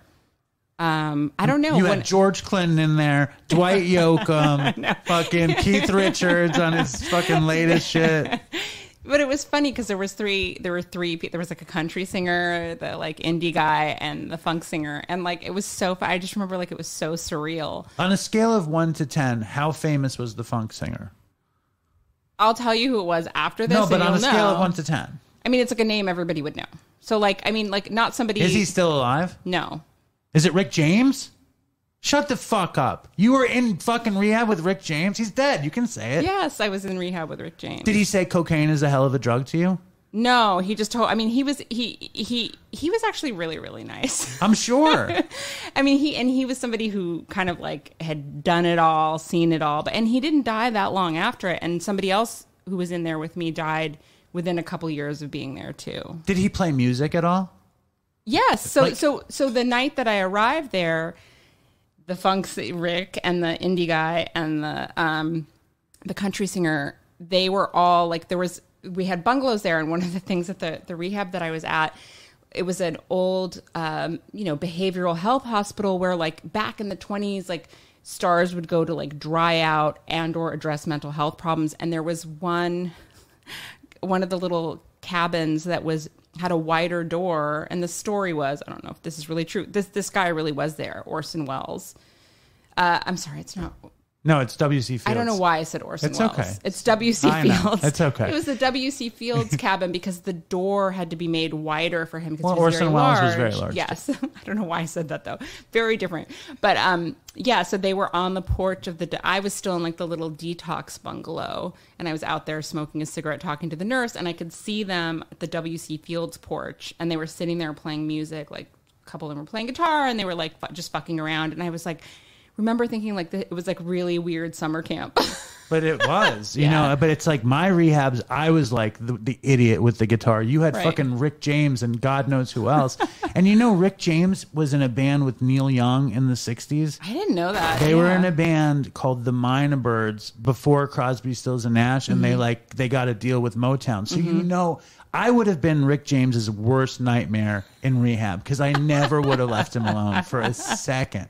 Like, did he talk about the assault, that whole thing? He didn't know. The kidnapping? No. Mm-mm. I wish we could, like, get a fucking medium in here and we can do a Dopey with the ghost of Rick James. I know. He was just really, he was like the dad in there at the time. I think he may have been the oldest person in there at the time. And he was cool? He was very cool. Everybody, I mean, like, I didn't have there wasn't anyone I met in rehab who was not, like, that was, like, mean or like shitty. Why didn't you put his name in the book?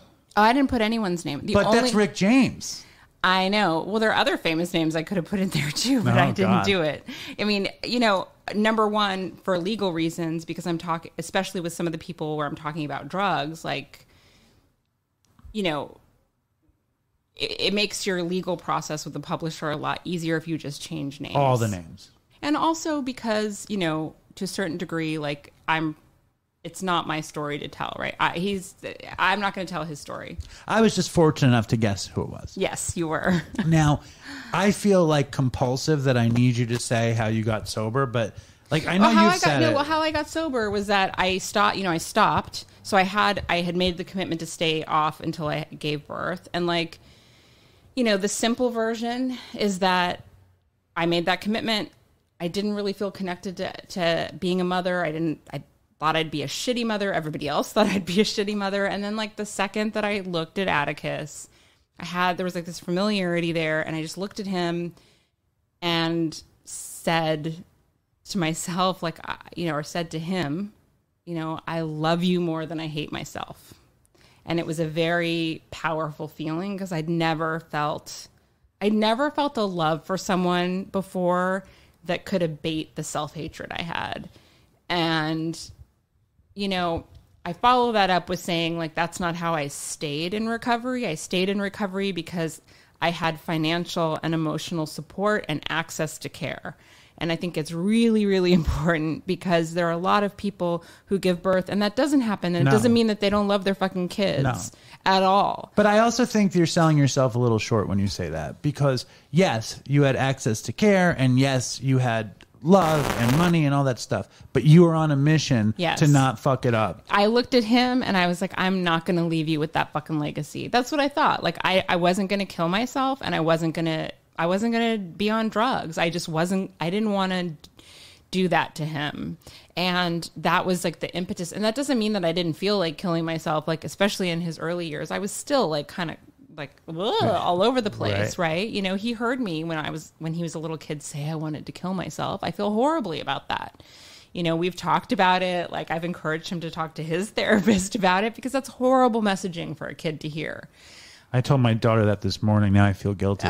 No, I'm just I mean, it happens, but in a lot of ways I grew up, I was learning how to be an adult for the first time. Sure. No, I get it. I mean, like, I used for the first bunch of years of her life, but I knew that I couldn't keep going. Yeah. And I got very lucky that the bolt hit me and I was like, okay.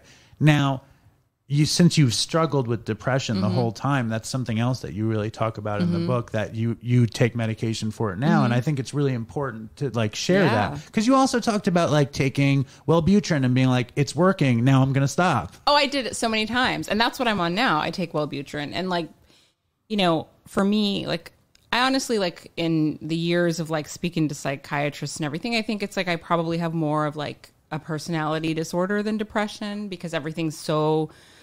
I'm one of those people who had like, I wouldn't have like long sustained. I mean, I would be kind of like sort of like a low level depressed, but I would have like not quite like bipolar where I was having like manic episodes or anything, but I would be like risky behavior, like combative, wanting to push people away and then, having to sit on my hands so I wouldn't jump out the window or grab a knife and like stab myself. Like that kind of like the rashness of like my suicidal thoughts were always like things that would have been like a split second decision rather than like methodically planned out, which is more like a personality disorder. But at the end of the day, it doesn't really matter because the medication is working. It just prevents me from going to those extreme places with my emotions. Does it help with extreme impulsivity as well? Yeah, it does. I'm so impulsive. Like, I mean, I'm still a little impulsive in certain ways. Like, like I just am. That's like my personality. Like where like sometimes I'll say something a little bit impulsive or like I'm like, oh, I'm going to buy that thing where like it's stupid. Like, why am I buying that? That's like filling some dumb hole. I think, oh, I'm just going to buy that because it's going to make me feel better.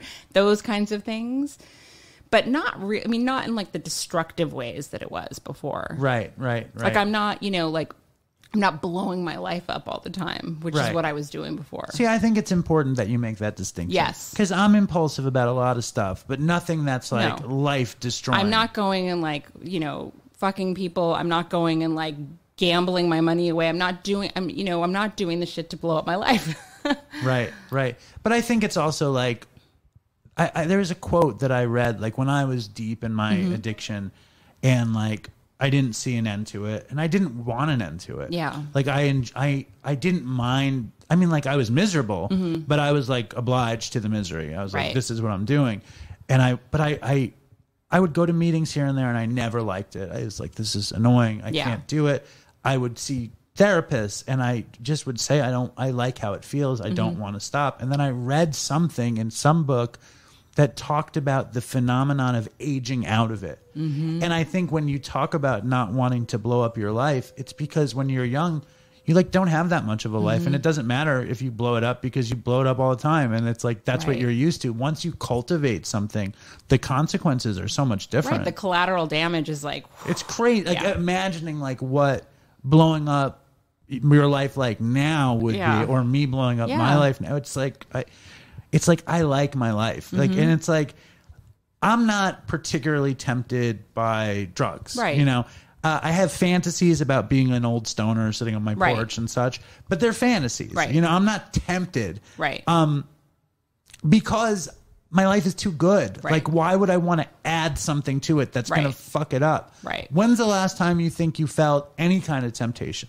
And be totally honest. I mean, it's probably more like, I think like last year at the beginning of the pandemic, I felt like those weird urges, like I wanted to harm myself, not in the way that I actually thought I was going to do it. That's where my head goes more now, where it's like, God, it would just be easy to like not be here anymore. Okay. You know, I still have those passing thoughts.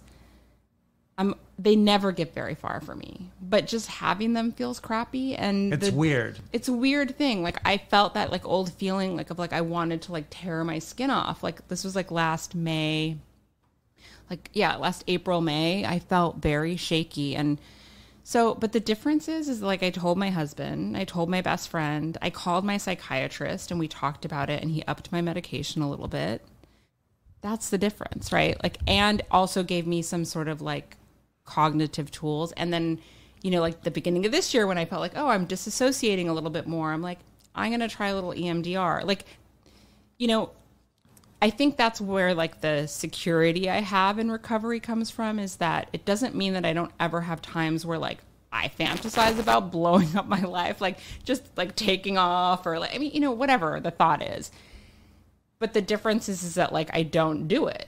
When you say that you notice more disassociating, like what does that mean exactly? That means that like I'm not connecting with the people who are closest to me. Like with my husband, I'm just like not really there. Right. And where are you if you're not there? Like, what are you associating with, or nothing? I think I'm just like, I'm just like, I distract myself with whatever it is. Like, whether it's just thinking about something else, or just like, sometimes I just check out. Like, especially when it comes to like intimacy, like I can just kind of like check out. But, you know, like then, you know, like my husband can sense that for me. And that's, you know, like, that's like my old shit that comes up, right? It's like this, because of the scariest thing for me always was really emotional intimacy. Right. Getting close to you. Yeah. I still have a big problem with emotional intimacy. You know, my kids have helped with that so much. You know, the first time that I think I really felt like sort of like next level emotional intimacy was with Atticus. And it's allowed me to be, you know, I'm way closer to, you know, the people in my life now than I would be then. Because then, even if I would, I'll talk a lot and like be open, but I wasn't really letting people in, you know? I hear you. I hear you. It's very good stuff. Now, would you say this is the greatest podcast you've ever been on? This is the best. It's actually the most fun podcast. Well, good.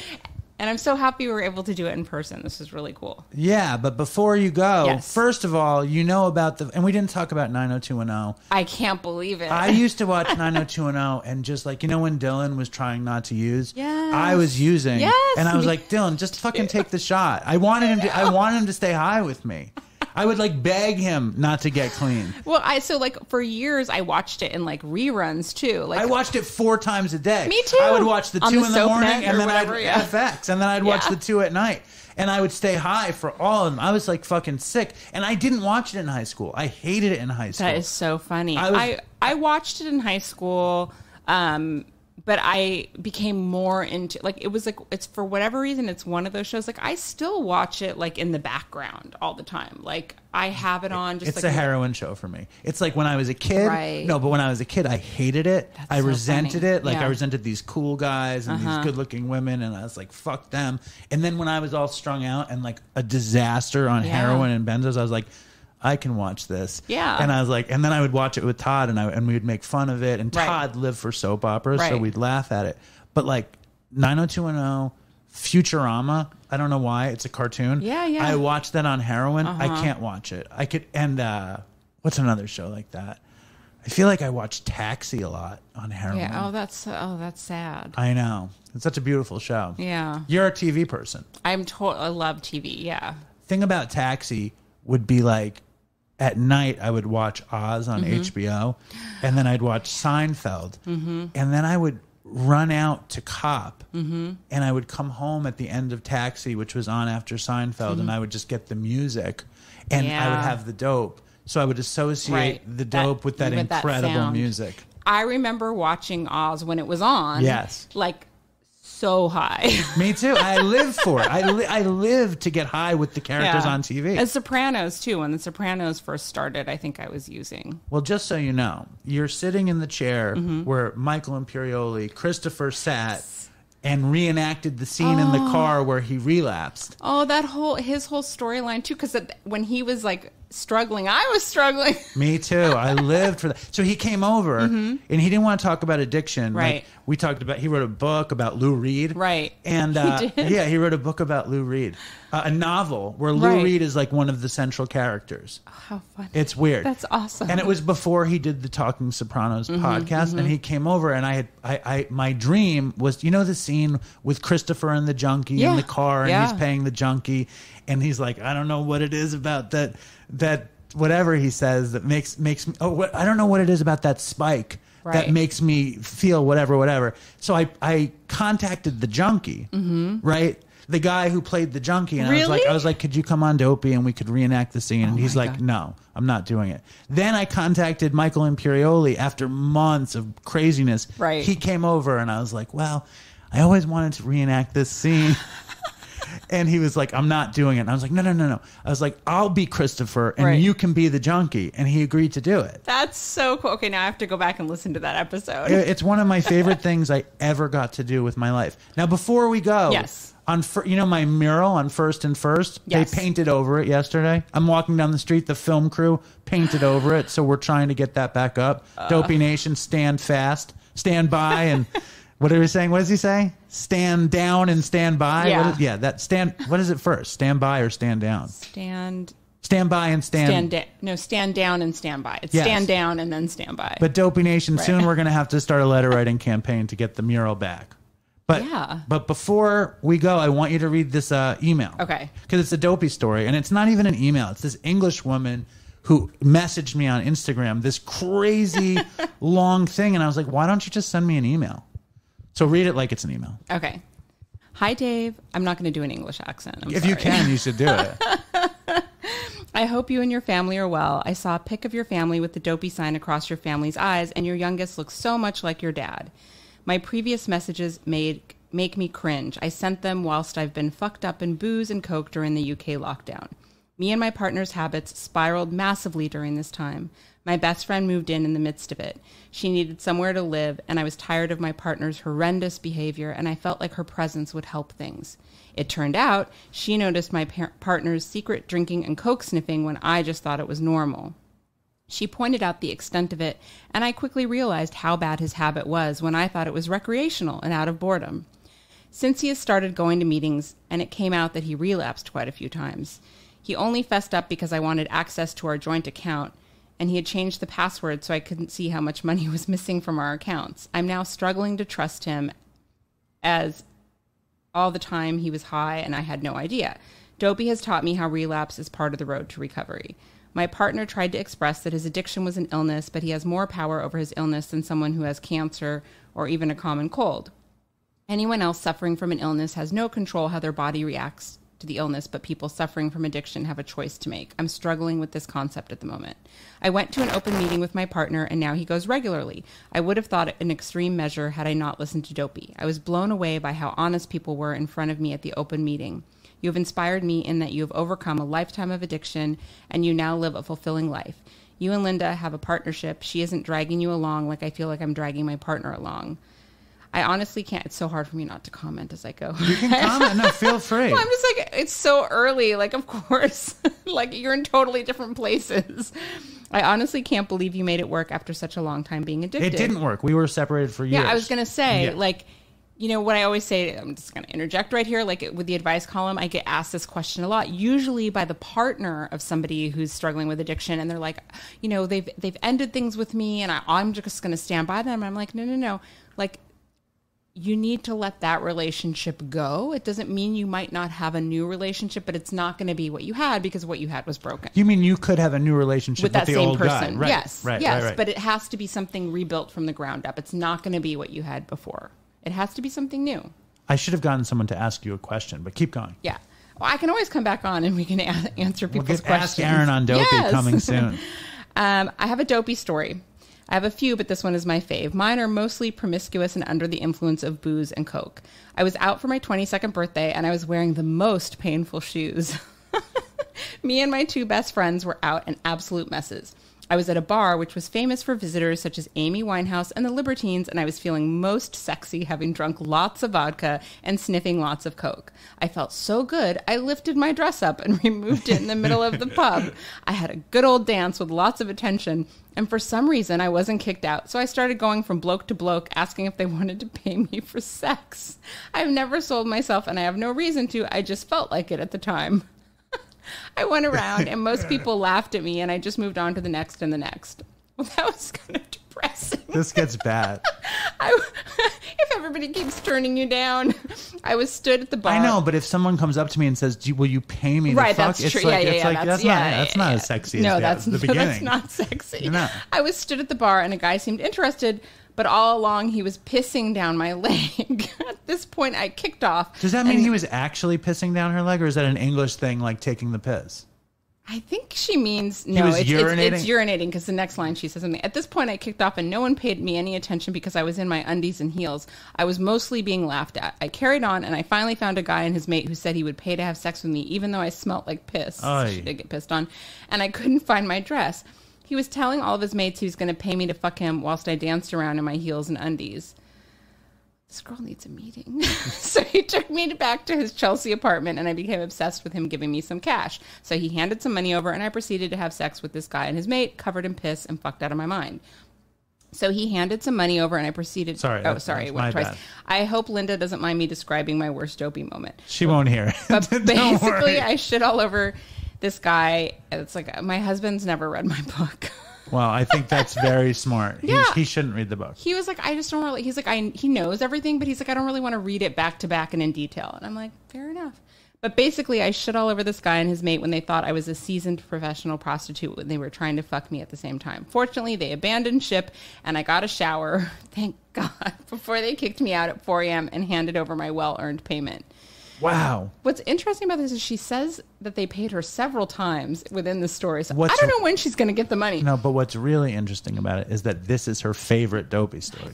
That's the best part. I toddled off to my friend's house and slept on her doorstep until she found me at 10 a.m. At the time, I was very proud of the easiest 300 pounds I ever earned. However, it is now my deepest shame. She only got 300 pounds. No, that's like $600. Well, not anymore. I think but maybe then it was, and she was wasted. I know. I'm kidding. She proceeded to ask me if I had ever had anal sex, and she didn't believe my answer.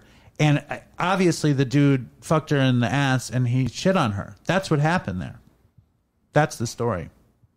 You mean she shit on him? That's what I mean. Right. She shit on him. Yes. I remember, this is gross and I don't know why I'm telling this, but I remember once I was high and I was at a strip club with like friends of mine, and this girl told a story that like she threw up once giving her boyfriend a blowjob, and then he liked it and always wanted her to like throw up on him. And I remember I just had like this weird, like, thinking that's a really weird fucking fetish.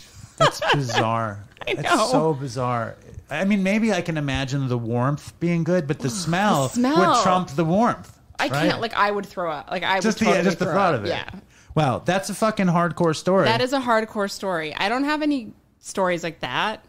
I mean, I have plenty of stories, but I do not have, I don't have that story. I've never seen anyone get naked in a bar and ask people to fuck them for money.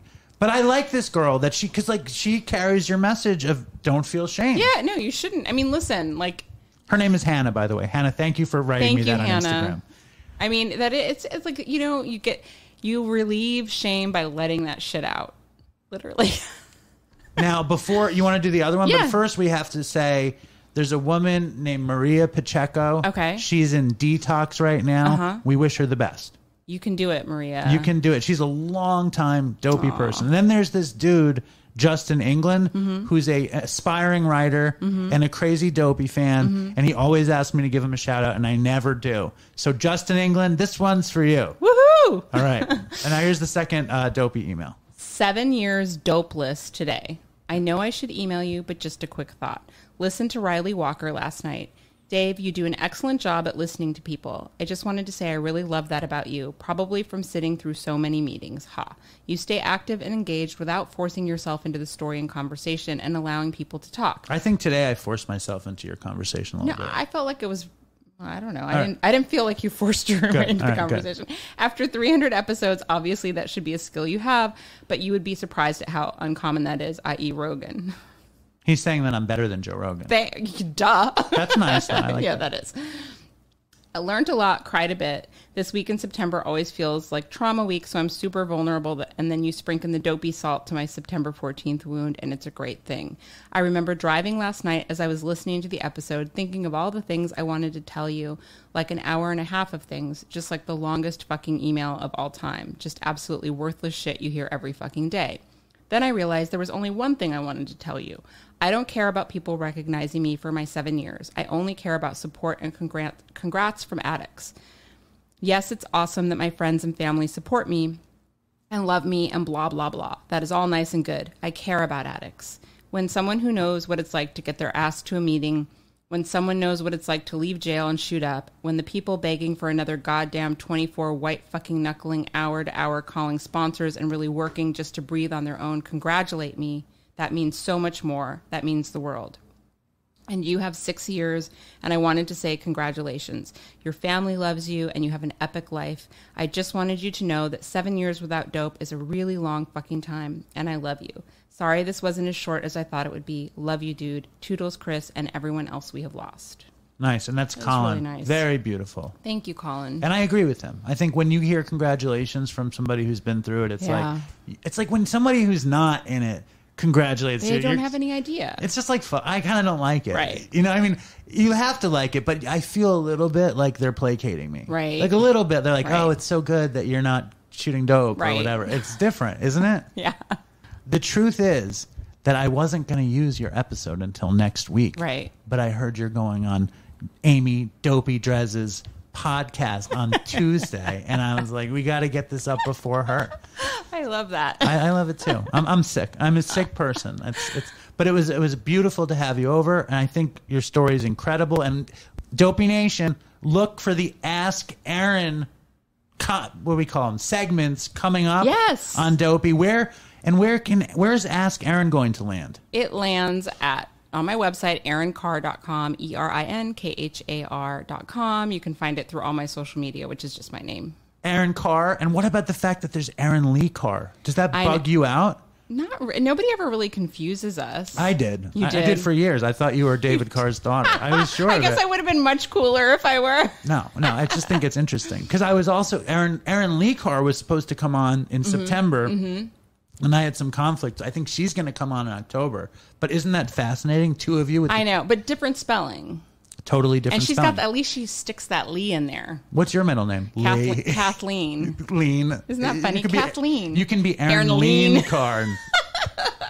And your book is called Strung Out, and it's great. I recommend. Oh, dude. Oh, yeah, the giveaway, Yeah, right? We're Erin- going to give away some books. So what do you want to do? What do you want to give away books for? Oh, God. How many books do you want to give away? Let's give away 5. That's a lot of books. No. Let's give away 7 books. Why? For your 7 years. I only have 6. For his. No. For Colin's 7 years. No, so. we'll do 6 then. 6 I want to for do mine? 6 for your It's 6 one less. years of Better. sobriety. All right, so this is what I want you to do. If you want a copy, paperback or hardback. Paperback. If you want Signed.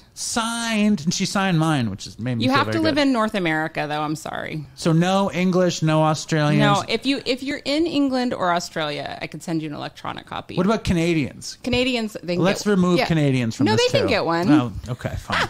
So if you're in North America Yeah. and you want a copy of Strung Out, write dopeypodcast@gmail.com and do an Ask Erin question. Yes, perfect. And you can ask me about anything. The tagline of the advice column is she's made all the mistakes so you don't have to. People write to me about addiction. They write to me about relationships. They write to me about family problems, like everything you could think of. Like, no question is too weird. There it is. No question is too weird. Erin, thank you for coming on the show again. At the end of every episode, we say, stay strong, Dopey Nation, and fucking toodles for Chris. Toodles for Chris. What's up, Dave and Chris? My name's Jake. I'm 25 years old from West Virginia.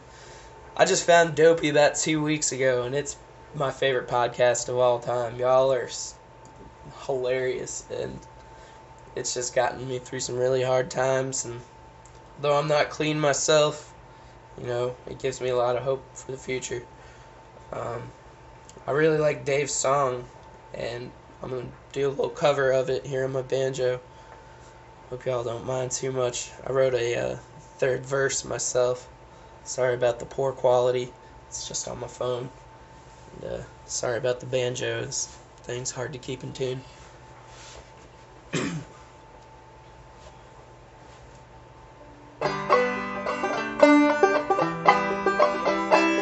Wanna take a walk around the world. Wonder would it do me any good. Till I get some honey in my pockets, and I guess I'll just have to walk around my neighborhood. I wanna be good so bad. Wanna be so good, so bad, so bad. I wanna be good so bad. Bad desire's all I ever had. Wanna take a ride up in the sky. Watch as airplanes just pass me by. And I wanna see a Lear jetliner take a dive, just to show all of these people what it means to be alive. I wanna be good so bad. I wanna be so good, so bad, so bad. I wanna be good so bad. Bad desire's all I ever had. In my burned out basement listening to the Dopey show. Only friends I had were on this little radio. I keep checking on my pulse because it feels like I might die. But the thought of straightening up sounds so much better when you're high. And I wanna be good so bad. I wanna be so good, so bad, so bad. I wanna be good so bad. Bad desire's all I ever had.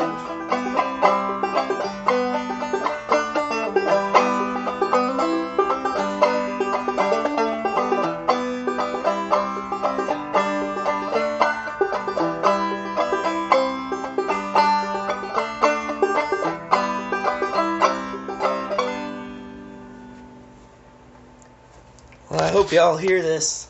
Makes it through the big inbox of emails. Feel free to play a clip on the show if you want. If not, I know it kind of sucks. Alright, really appreciate it. Thanks, y'all.